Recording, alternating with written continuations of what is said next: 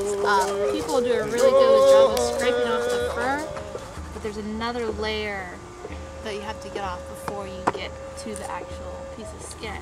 So you see how we have the fur right here? You go through and you scrape this off, and then once you scrape it off, then you have to get to another layer, and then you turn it over.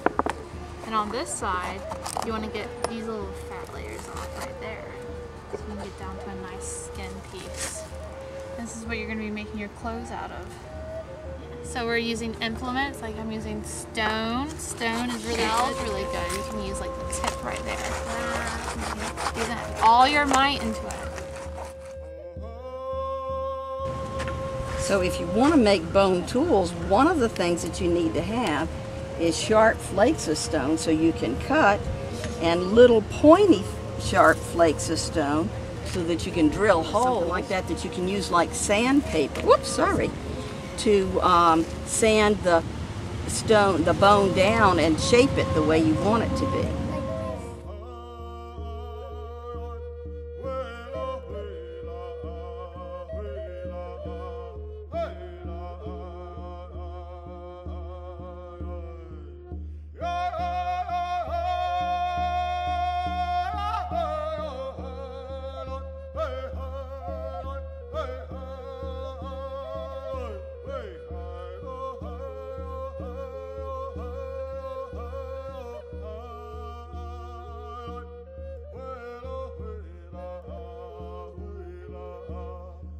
Easier stone to use. I'm going to continue looking at this stone to see if I can't find a good place to get it thin. See that corner right there? That's going to be a problem. I'm going to find a way to work that corner off without breaking the stone. So I need to start working on that now, because if I get this very thin and I still have the stubborn corner, I might break the whole thing while I'm trying to get the corner off. See, it just doesn't want to come off very easily though. There's a part of it. I'll put those pieces right in there. You were here when Miss Lynn came through to get some pieces of stone to use to cut, but we put our best pieces right in there. When we need something sharp to cut with, we come over here and get some of these stones. So I was saying that's why I'm locked in a little cage here, to keep people safe from all these really sharp pieces of stone.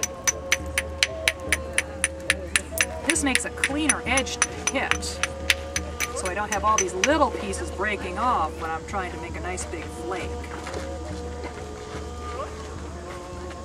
I use this piece of deerskin in my hand. That's just to protect my hand. Because these pieces are so sharp when they come off. Now, that's just a little piece. I don't want to get little pieces. Big pieces. I want big, thin flakes.